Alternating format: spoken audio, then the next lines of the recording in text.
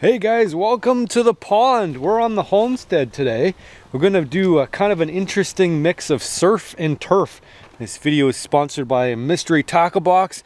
We'll get into using that a little bit later, but I want to let you know what I have in store for today. As you can tell, the pond is a little bit on the muddy side. It silts up every time it rains, and we've had a ton of rain this year.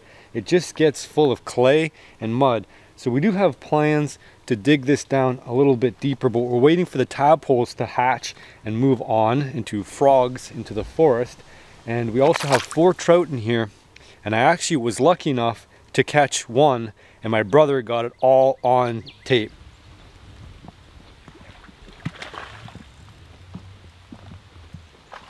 Ooh, big fish on. Oh, these things got huge, dude. Look how big that thing is. We have a net? No. Beach them. Oh. Dude, all that hard work, we made them fat. Look at that fish. That's a big fish. Hey, no kidding. They doubled in size since we put them in here. For That's sure. crazy. Oh. Look at that. That doubled in size for sure since we put it in. 100%. There's actually 2 trout left. I caught another one another time. I didn't film it. So there's 2 left in here. We got to get them out before we can do anything else with the pond. And actually, I'm going to head up to the upper part of the property because there's chickens, and the chickens are about to go off to slaughter. And so I thought it would be pretty cool to fire up the smoker that we have out here and do a little bit of surf and turf. You guys have seen the cabin before. Built that from scratch. It's not getting a lot of use these days because we're actually expanding a little bit. We built the log cabin down there. I'll take you down there a little bit later. But you guys know the smokehouse, it had a little bit of an incident.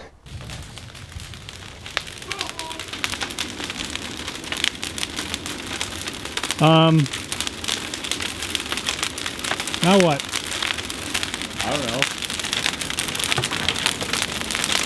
know. So live and learn. Anyway, Kevin's redone this now, so it's got a steel door here and it's got a cement board in here. So what happened before was the fire shot up the base and it actually caught a lot of the wood on fire in here. We got the firebox down here. It's actually got some wood in it already, but the idea would be to catch a trout from the pond and catch a chicken from up top there, which Kevin has been growing, and do a little bit of surf and turf. How about that? We can use a smoker and smoke a chicken. I have all day. It's kind of a rest day for me. Kevin's got another little secret project going on. This one's on wheels, and I haven't actually looked at it myself. It looks like there's a little door at the back here, and then if you look inside, it looks like he's got something cool in the works, and I think it's gonna turn out pretty good. I don't know if I'm gonna be able to put a trailer hitch on there and hook it up to my little Toyota Corolla, but who knows. You're getting big. So my wife Courtney always gives me a care package of leftover things that don't quite work for human consumption anymore. There you go, piggies. There you go. They don't seem to care where you put it. There you go. There's some leafy greens and some apples and carrots and whatever else we had. You guys are getting big. Oh yeah, a little bit of carrots, a little bit of lettuce. So Kevin normally sends these out to get processed. About $3 a bird, which is actually really reasonable. I've tried to pluck one of these guys before, and they're a pain in the butt because it just takes a long time. But we have an actual processor, a Plucker. And so we're trying this out. We're gonna do one today, just the one for the smoker. And then Kevin's gonna do the rest. There's 25 in here, and it's enough meat for him for the whole year, basically. And this is how he feeds himself, meat birds. And you can wait and let them get a little bit fatter, but then they stop being able to walk, and then it's just not healthy for them. They're bred to grow really big, really fast.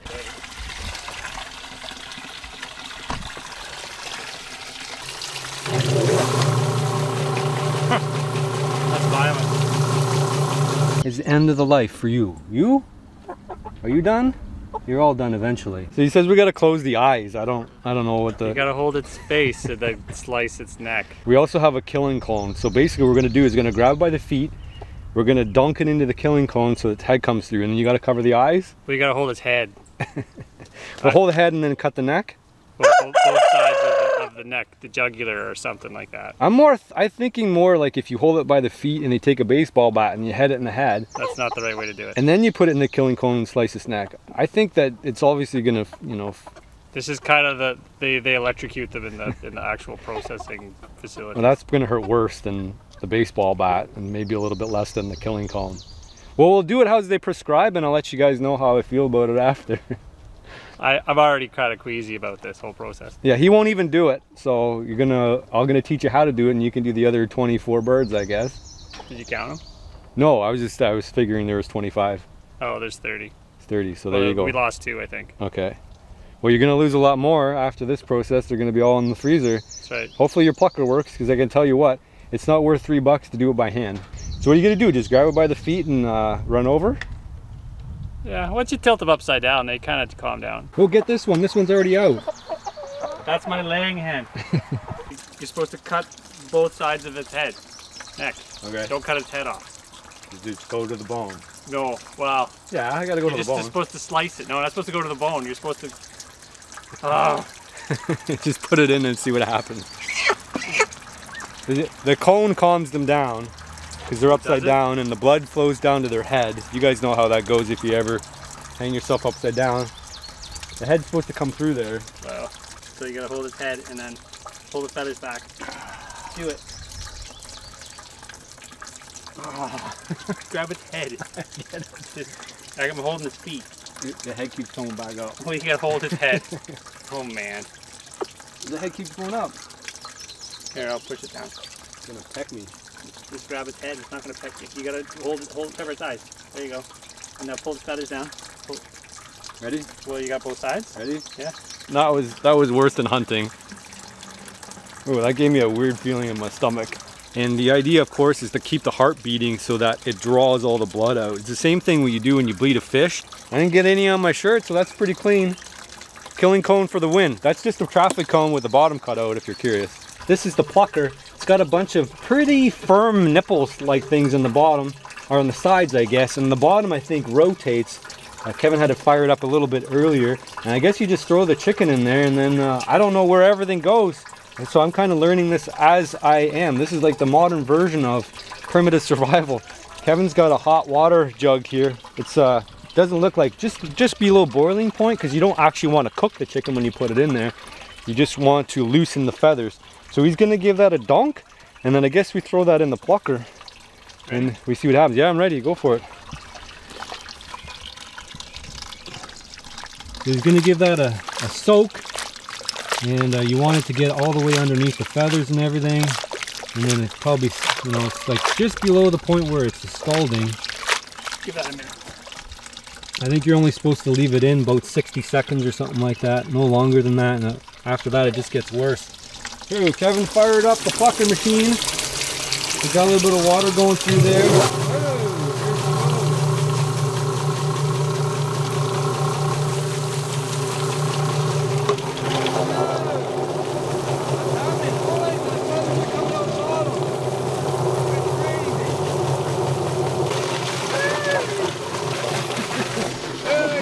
That's horrible.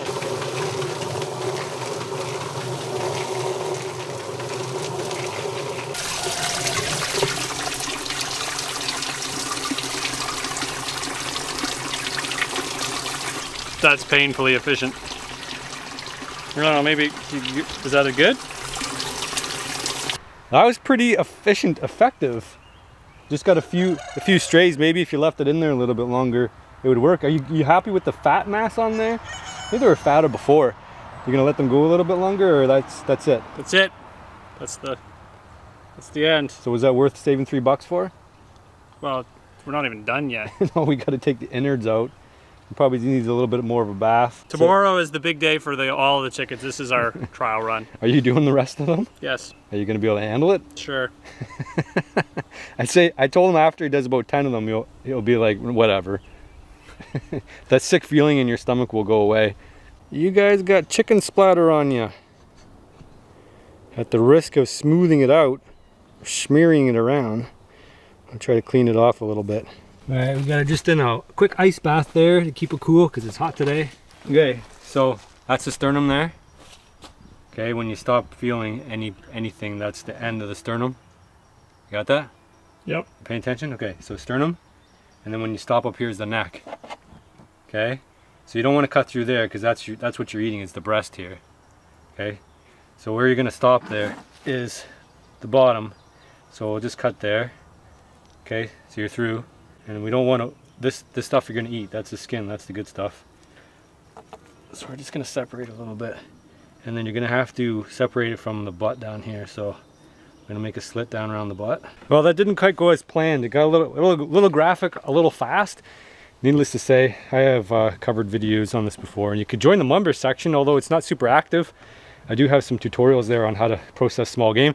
It's the same thing. Essentially, I just showed Kevin how I reached up and grabbed it from the esophagus up. You do want to cut the esophagus at the top, so that's separate, and then work away the connective tissue just with your finger.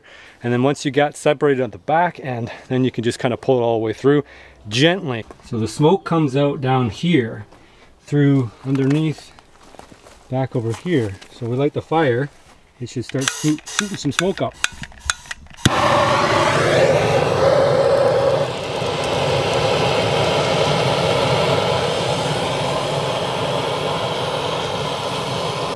Let's see if we got any smoke. Oh yeah, she's smoking.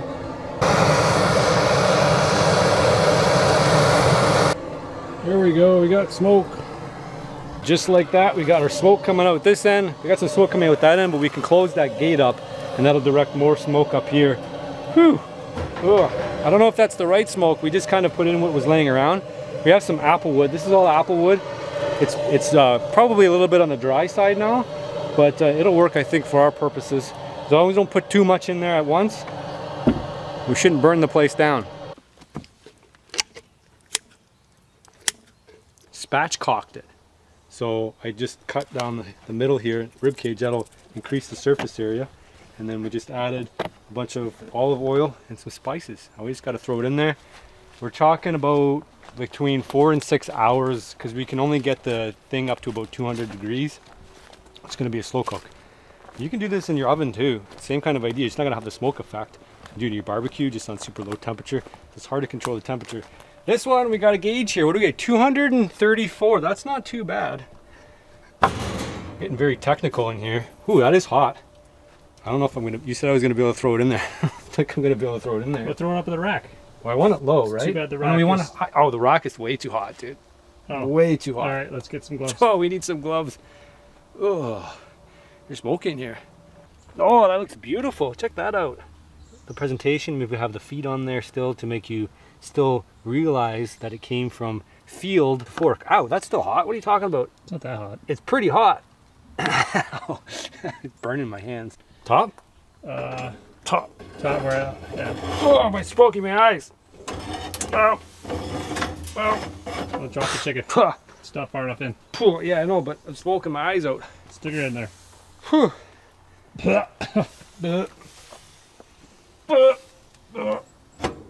That's it. That's as far as it goes. That fits then.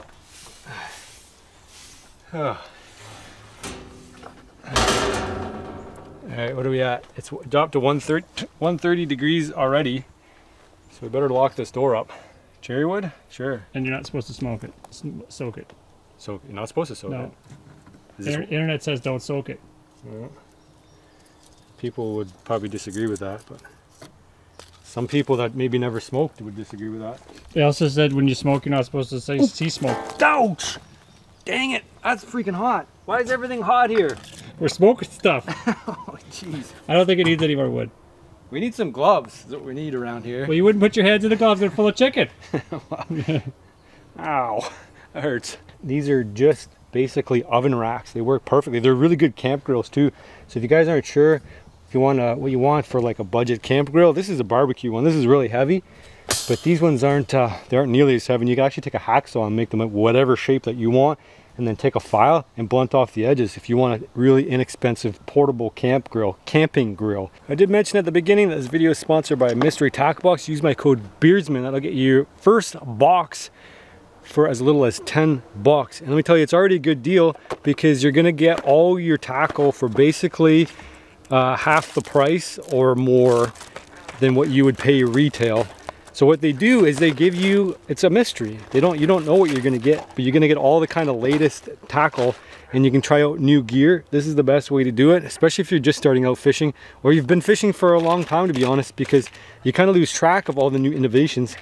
And they have all kinds of different tackle for all kinds of different fish. You can fish for panfish, catfish, of course bass, walleye, pike, muskie, anyway, everything, the whole thing. Hey, we got a chorus of frogs welcoming me here. They want me to catch this fish just as bad as you guys want me to catch a fish, just as bad as I want to catch a fish myself.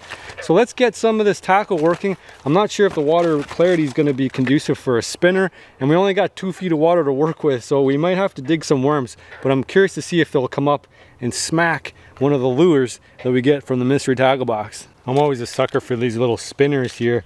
It's a pretty typical trout one. So we got a couple to pick from. We've got a Strike Pro tournament grade spinner. It's got a little bit of a tail on there. We'll drag that through in a couple casts. If that doesn't work, we can always add worm to that. It's always a good trick. And we got some fireballs too. I don't know if putting that on a spinner would work, but just a little bit of flavor too. Like, we only work on 2 feet of water, and we can only drag it so far. All right, we got the spinner on here, and we got a very small amount of water to work with. We got about 2 feet in the middle, and the rest of it's kind of shallow, so our strike zone is super tight here, but we'll see. And I know there's 2 fish left.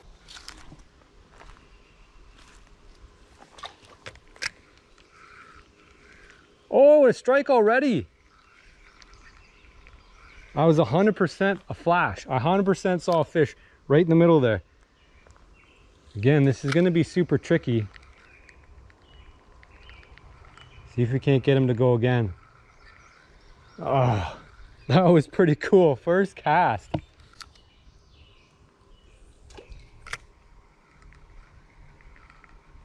The trick is we have little water to work with.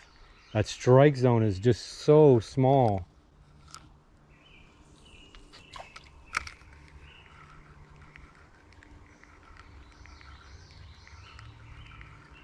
Oh, come on.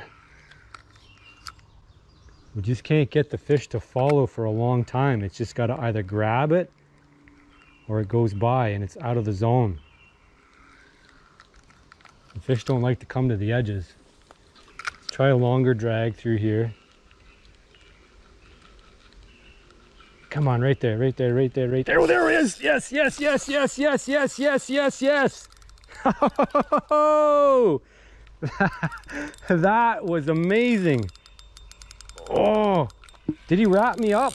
Oh, shoot. He wrapped me up in the pump. Gotta get out of the pump. Uh-oh. Uh-oh. You see him stirring up the mud? Oh, he got free. Oh, I lost him. I can't believe that. Look at the mud kicked up there. Oh, I had him in the pump. Can you look at that? That's insane. Oh, I can't believe that. You guys see the mud all kicked up in there? That's crazy. Ah, you see that pump over there, the aeration system? Well, he looped around there in the fight, and that kicked up a ton of mud too. Oh. I can't believe that, man. That was just crazy. I think when they came up with the term shooting fish in a barrel, catching fish in a barrel, this is actually more challenging. Oh, I doubt that fish is going to strike again. But we know there's another one, so there's still a chance. We may have to rest it. That was exciting. Well, that was another couple dozen casts and nothing came to grab it. So, you know, I wasn't expecting it to just grab it right away.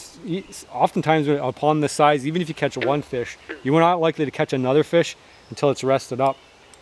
So we'll dig up some worms and we'll try to see if it'll grab live bait off the bottom, and if it won't do that, then we'll just rest it, because we're going to be here for a bunch of hours cooking that chicken anyway, so we got some time. Today's just about relaxing for me. Oh man, that's working absolutely perfectly. Just little bits of grease dripping every once in a while. You hear that?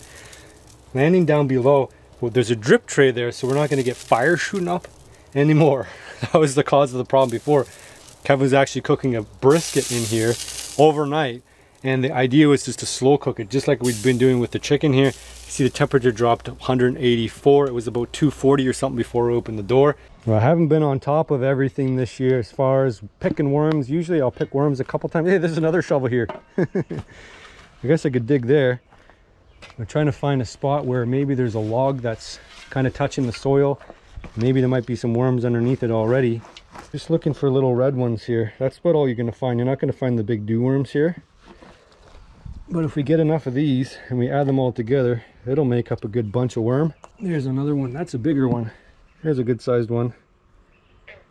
It's about as big as they get. Dude, I found an absolutely massive one. That is one of the biggest ones I've ever seen. Fortunately, I kind of cut them in half, but that's okay. It won't matter for bait.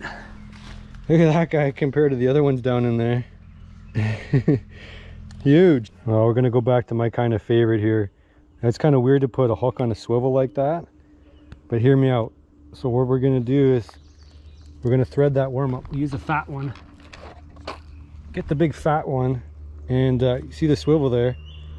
Well, the swivel is gonna help us in this case, even though you think of just being lazy. And then what you can do is you're gonna pull it up through the swivel like that, and the swivel is actually going to provide some weight for us and help it sink.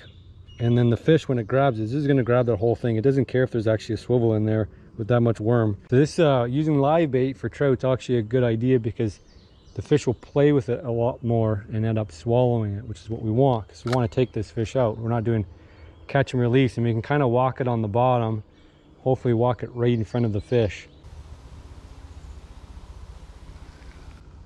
Oh, I think I got a bite there. See that line coming out on its own? That's a good sign. I think I got one on. Just gonna make sure he swallows it a little bit here. Keep an eye on the line here. If the line starts to move too much, we can set the hook. I think we can probably set it pretty soon here. That fish hasn't dropped it. No, it's still there. There we go. Fish on. Fish on. Oh, oh, oh, oh, oh, oh, oh. Where are we gonna land this? I think we're just gonna hand bomb it up. Oh boy. Oh, these guys got so much power. Okay, let's just beach them. We're gonna beach them. That's the safest way. There we go. Fish number 3 out of this pond. So we're 3 for 4 so far. Oh, look at that. Anybody who thought this trout pond wasn't gonna work. Oh, if you guys thought this trout pond wouldn't survive. Now, granted, I wouldn't let this pond go for say like another month. We're getting into July now. Whoa, got some life left in them. Now, we better dispatch this guy here, and we'll throw him in the smoker. We'll have a delicious surf and turf. Whoa, whoa, whoa, whoa, okay.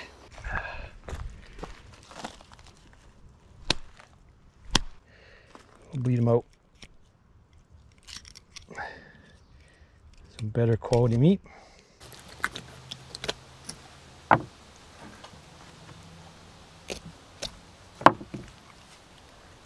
You guys ever seen that? Is the heart still beating? The heart actually has a pacemaker. It's just stopped now. It ran out of energy. The heart has a pacemaker in it, which you guys know from anybody's having heart problems. They put a new pacemaker in. The pacemaker controls the rate at which the heart beats. But if you get a smaller fish, like a panfish, and you put it in water, salt water, or whatever, it'll beat for a couple hours. It's kind of neat to see. Hey, Bean. How's that look? Ooh, she's hot and smoky in there. Look at that. How does that look for a chicken? We got surf and turf. There we go. Surf and turf. That chicken's turning nice and brown. I don't know if you can see that, but it's turning a nice golden color on the top. And imagine the bottom's cooking pretty good. Starting to tender up a little bit. It's probably got a little bit left to go. That fish will definitely be cooked faster than the chicken, so we can probably eat it a lot sooner. But I'll see if I can't catch that other fish That's the smaller one. The one I had on before was definitely much bigger, and it's probably gonna have to rest maybe a couple hours. So that might be one we take home and eat for later, if I can catch it today. If not, it's gonna have to stay on the pond and live another day. There's a bit of an update. The other pond that I used to have, the first pond that I don't have anymore, long story about that one. They, word of mouth, Kevin's been talking to them, and they lost a lot of fish this past year, last year. Mark had got his own fish and put them in there, and a lot of them died off. I don't know why. I obviously haven't been over there to monitor what's going on, but the pond was very long and very shallow. And so what probably happened was the water just heated up again, and they do stir it because they swim in it. So it wasn't the ideal pond to be doing that sort of thing, but there's definitely a lot more water than here. But the other pond, the second pond, which I did an update on before, is doing good. Those fish are thriving there. There's no real reason for me to go over there. The owner's been feeding them regularly, so resting that fish a little bit. That's a technique you can use just about anywhere. You got a pressured fish, you just wait a little bit and then it'll start to get active again. It can't outwait you forever. Eventually it's got to get back into feeding mode. I've got a trail camera that I've been neglecting to go visit just because the mosquitoes have been so bad back here. We'll go check it, see what's going on. Coming up on my deer stand. My deer stand's just over here. It's blended in pretty good. Got a lot of activity here. I got a new shotgun too. New 20 gauge Browning shotgun they sent me. I said, listen, my shotgun's no good. You want to send me a cool shotgun I can try out? Raccoon, raccoon, raccoon, raccoon. Yes, raccoons. Man, we got to get rid of some of these raccoons. Raccoon. Oh, there's a deer. Oh, got freaked out again. See, I don't know what it is. Oh, there's another deer. That one walked through no problem. And another deer. All does. Looks like no antlers so far. Coming through here all hours of the day. I did do a little bit of cleaning up around here so that the deer would kind of use this as a funnel. And it seems to be working. Lots of raccoon activity though. Nice to see a little buck or something. Oh my god, that looks delicious. That chicken kind of lined up a little bit better. We might have get it to land the chicken juice onto the fish, killing two birds with one stone, so to speak. It is holding about 200 degrees, so that's about ideal. We'll head over here. You following me? I closed the lid. All right, close it up. It's a good idea. We'll keep that chicken cooking. Have a bite of this fish. Look how good that fish looks. Don's gonna have a bite. You got the chicken drippings on there. Oh, nice. It'll be extra greasy. That's delicious. It doesn't taste fishy at all, actually. No. That's way better than that lamprey. That is very, very good. Well, help yourself, Don. Dig in. There's one more in the pond still. Does that mean it's cooked? It flakes away. Wow, it's pretty good. You burn your face, Bean. You burn your face. Wasn't that hot? Is it tasty? You don't want that? No. You don't like fish? Bean's not a fan of fish. That is perfect fish. Okay, so Don's actually a good sport. Kevin doesn't want to have anything to do with this. So the eye, I think the eye part itself is not, it's whatever. It's not going to taste bad. But there's a spot behind the eye. I think it's like a chunk of fat. Oh, okay. So you like suck it like you're trying to like suck through a straw. Hard, really hard. Harder than that. Just there. Harder. Do you get it? There. You taste that? It's really good. Isn't it just? Isn't it just like it's a shot of like flavor. Yeah, it's like almost like that nice fat you get on the pork chop. Yeah. Yeah. Like it's gristle, but it's not gristly. I don't know why people don't know that. You didn't get it yet. Did you get it that time? Almost. Yeah.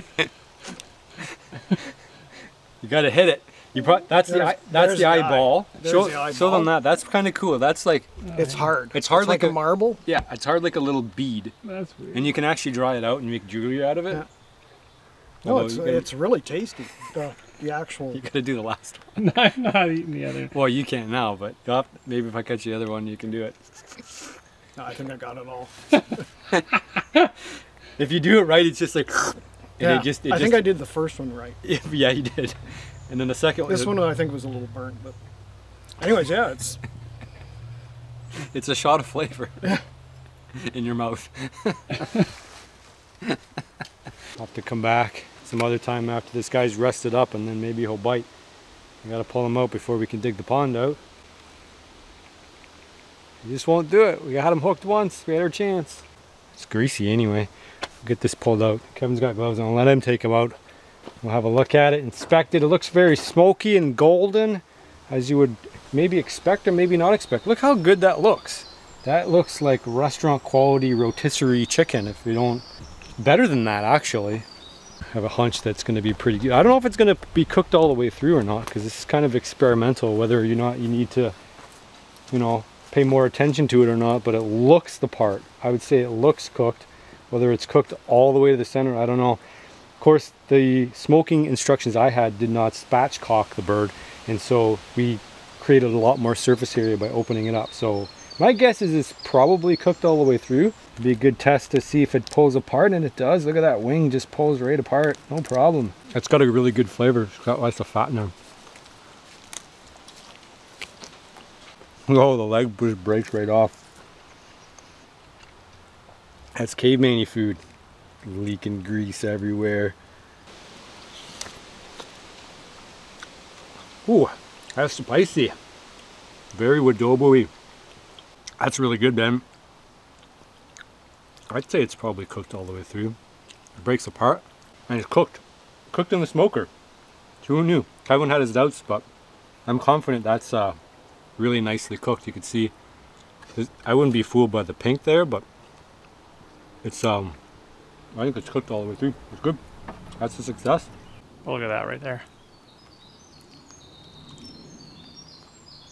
That's good stuff. No, it's a piece of meat. It's a piece of meat.